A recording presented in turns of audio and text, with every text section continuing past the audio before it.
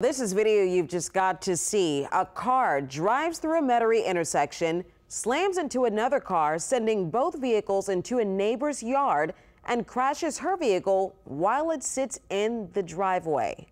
Good evening, everyone. Shocking video there. I'm Sharice Gibson. And I'm Katie Moore. That wreck happened on Saturday night right at the doorstep of that home. It happened on Kawanee and Bissonet Drive. Our Mike McDaniel spoke with a homeowner who says this is not the first time a wreck happened there and wants something done about the dangerous intersection.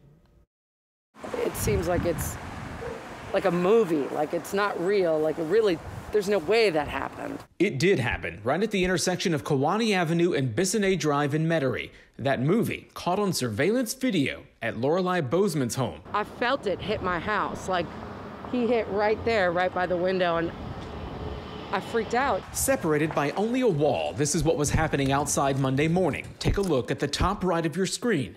A truck speeds through a stop sign, smashing into an SUV. Both end up in Bozeman's front yard.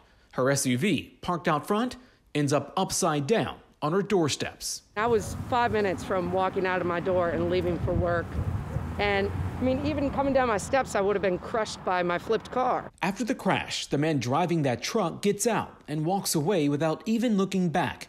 At this point, other drivers are stopping and neighbors are taking pictures of the man who caused the crash. Obviously has no regard for anyone's lives, because he didn't even check on anybody. First responders had to use the jaws of life to rescue the woman who was trapped inside her SUV before taking her to the hospital. This isn't the first time a wreck like this has happened. Bozeman says these faint tire marks are from just 2 days ago when someone else ran that exact same stop sign, hitting another driver, also ending up in their yard. This is video from that night with emergency crews responding.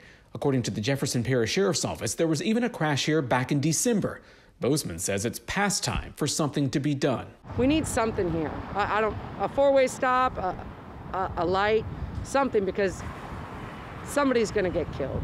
In the 3 years she's lived here, Bozeman says she's seen about 6 wrecks, and luckily no one has died.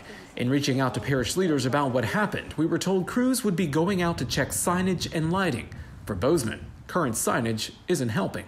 Every time I come out of my house now, I look around because I'm afraid there's going to be a wreck. There's going to be cars flying at you. It's unnerving. Mike McDaniel, Eyewitness News. Well, we reached out to Jefferson Parish Sheriff's Office tonight, and they say that driver that we showed you there is still at large. The other driver is still in the hospital.